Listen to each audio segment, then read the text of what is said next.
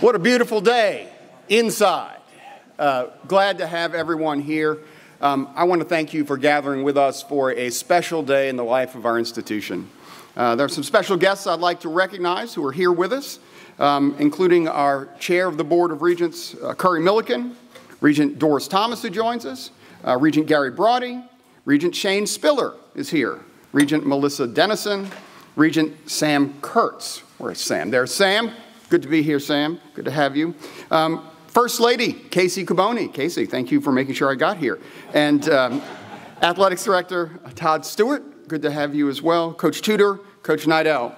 And to our student athletes and all of our other friends, supporters, staff, people who love our teams, love our university, thank you for being here to celebrate with us. So when I came to WKU in 2017, I quickly became aware of the resource constraints that were faced by some of our student athletes.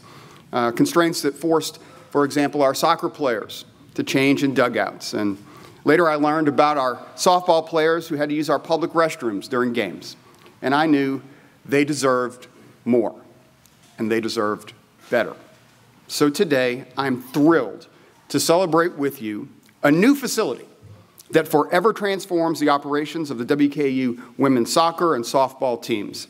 A much-needed space equipped for training, for studying, for team meetings, an extraordinary complex that elevates the play of our current Hilltoppers, while at the same time elevating our ability to recruit future athletes to our Hill.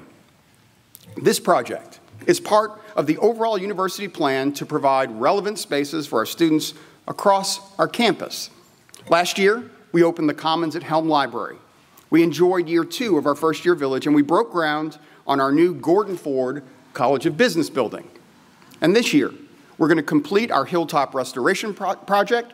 We're going to break ground on the Hilltopper Fieldhouse and Press Box, and we continue to plan for the upcoming $30 million renovation of our iconic Cherry Hall.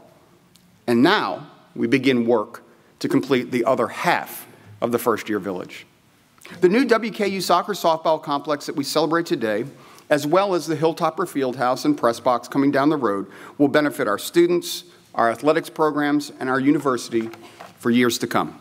So on behalf of the entire WKU community, congratulations on your new home. Casey and I look forward to cheering for you this fall and in the spring, and I hope you enjoy this beautiful new facility. Go Tops!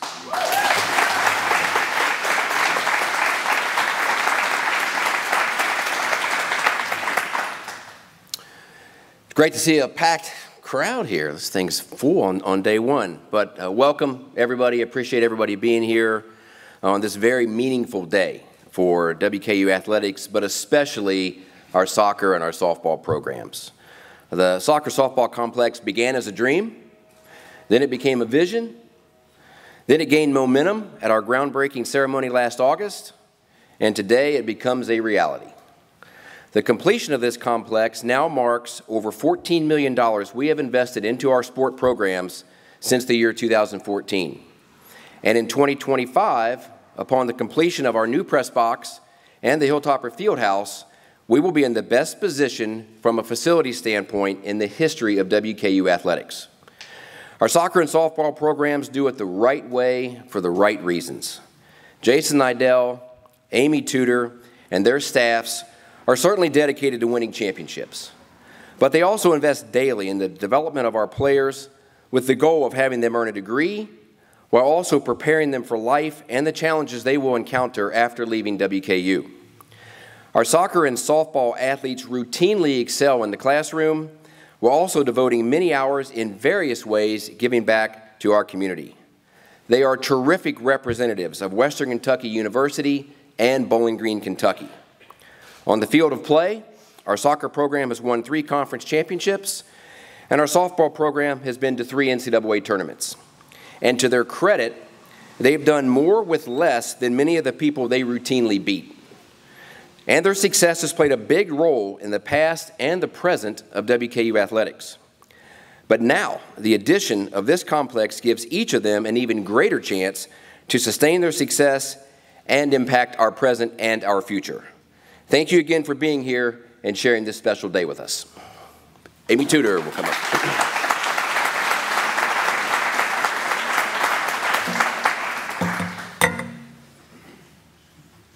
Pretty tough three-hole, eh? Good morning. What an exciting day for both of our athletics programs. Thank you all for attending this event. First, I'd like to thank President Caboni for his vision and commitment to our program, as well as our university. Secondly, Todd Stewart for giving me this opportunity to be the leader of this program and for continuing to elevate and excel as the Director of Athletics. Thank you to the Board of Regents for supporting this facility enhancement, Kara Ogden for spearheading and designing this beautiful facility. The attention to detail is superb. Thank you to Gina Soul, Les Forsythe, Kat Smith, Taylor Hunt, Parker Vick for ideas and countless hours to make this happen. And to all the architects, construction workers, and everyone who continues to pour into our program by showing up, giving, and cheering us on behalf of our whole softball program, thank you. As I stand in this building, I once stood in this same spot, which was a parking lot, as an athlete, watching our field be constructed, and oh how I remember how exciting it was when it was completed. It was a special day not only for the field to be completed, but for the start of our program. I am grateful Coach Leslie Phelan gave me the opportunity to be a Hilltopper and for all my teammates who worked, won, and started the legacy of this program. To every WKU softball player who has worn the uniform, thank you for the foundation you laid. Even though you're not training in this facility, our goal is to make you proud by taking full advantage of all the opportunities this facility provides. Firsts are fun. The facility is a first for our program, and how awesome for our current student athletes to train, to get treatment, watch film, be able to call this beautiful building home. We're a hop, skip, and jump away from the field. Does it get any better? We are elated with the possibilities this building presents to elevate our program with our current student athletes and the ability to continue to draw great talent to WKU to win championships. We are in the people business, and as the saying goes, if you build it, they will come.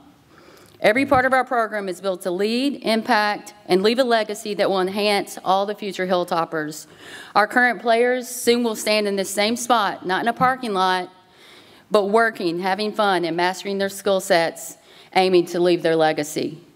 In closing, we are here to serve and use this platform through our gift of softball.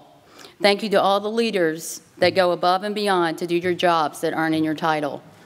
We hope to exemplify the standards that you set. Thank you again for all of you that showed up and continue to support our program on so many levels. We are very grateful. Thanks for your time and your support. Go Tops.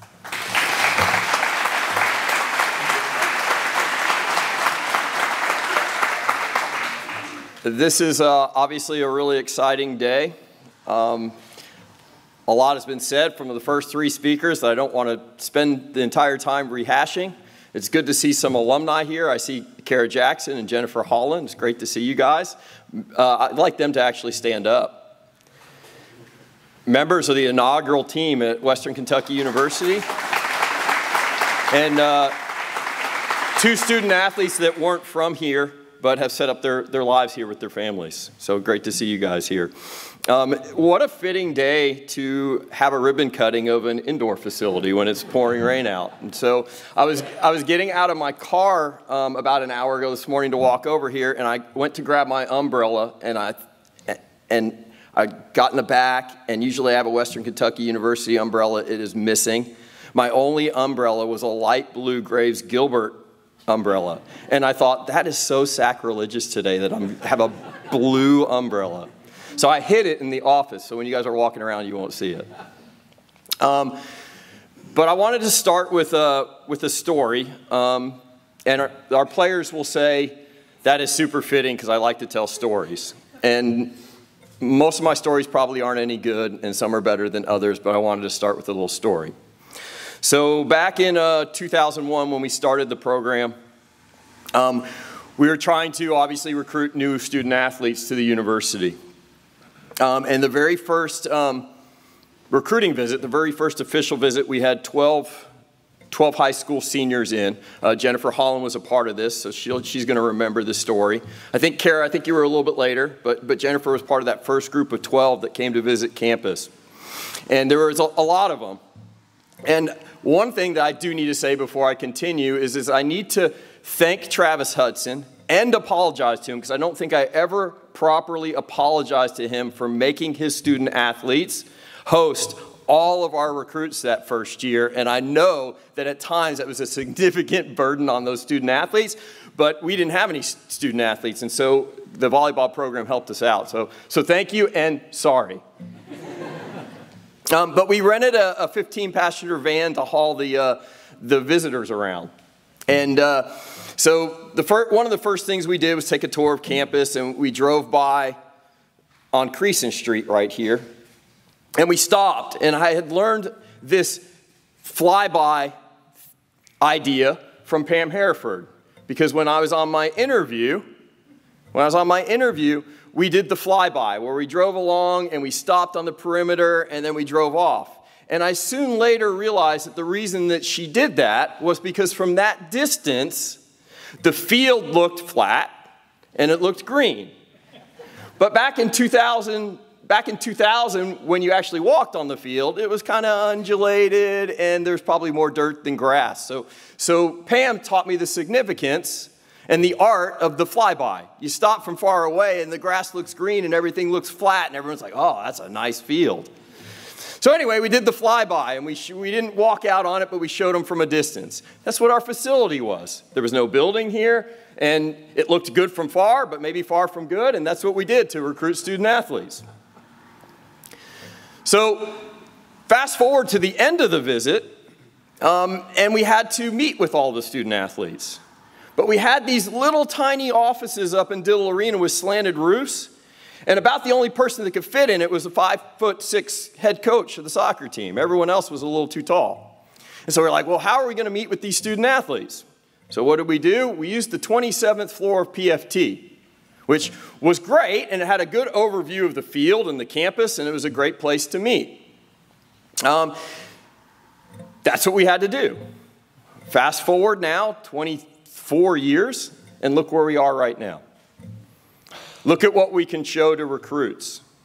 Look at the office space that we have to sit down and meet in. Look at the film room. The locker rooms are absolutely luxurious. I hope you'll have a chance to walk around and see the building. We are so blessed and so grateful for the opportunity to have these facilities for our current student athletes and to showcase to future student athletes. We have come a long way in 23 years. Thank you, Jennifer Holland and Kara Jackson, for being a part of it and continuing to be a part of it. It means so much to me that you guys are here today to celebrate. Thank you, Dr. Caboni, for your vision and for all of this and everything you're doing on campus. Thank you, Todd. Appreciate it. To all the donors and regents, my sincere thank you for blessing us with these kinds of facilities.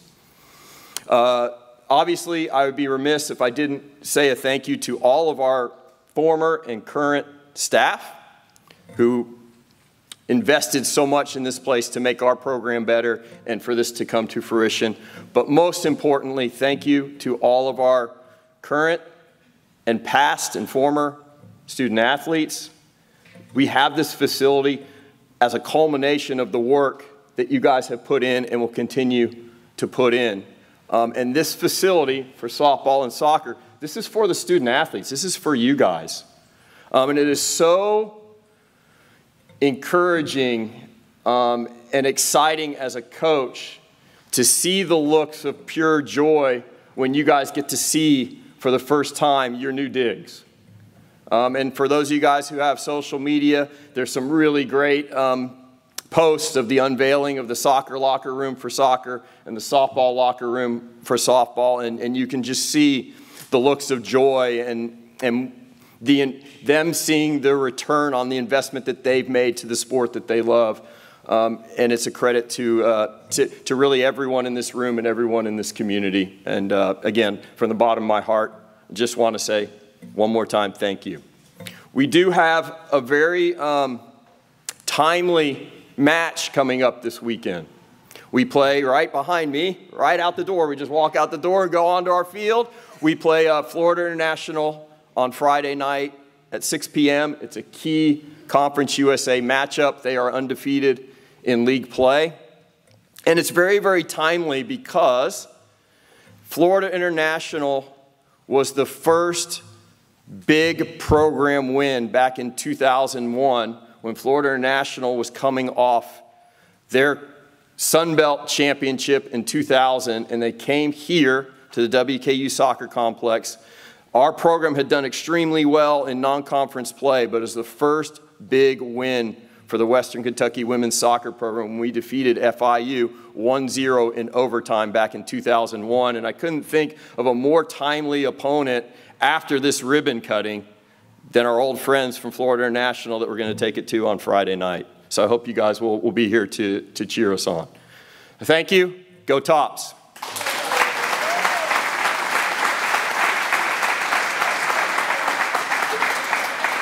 That concludes our formal program. Now what we're all here for, our formal ribbon cutting. So I'm going to invite the president, Todd, Amy, and Jason up with a student athlete from each team to hold the ribbon and celebrate this great day. At the conclusion of that photo, in addition to that photo, we'd like all of our regents to be behind them. We have red towels for our regents, so please join us when we move the podium for that. After the formal ribbon cutting, we'll invite our student athletes and staff from each program up for a bigger group photo. And at the conclusion of photos, we would love for our guests to, out these doors, tour the facility. It's an incredible facility for our student athletes. At the front of the building, we have cookies, lemonade to enjoy on your way out before heading to football this evening and getting ready for soccer this weekend. So we'll move the podium and invite our guests up for our ribbon cutting.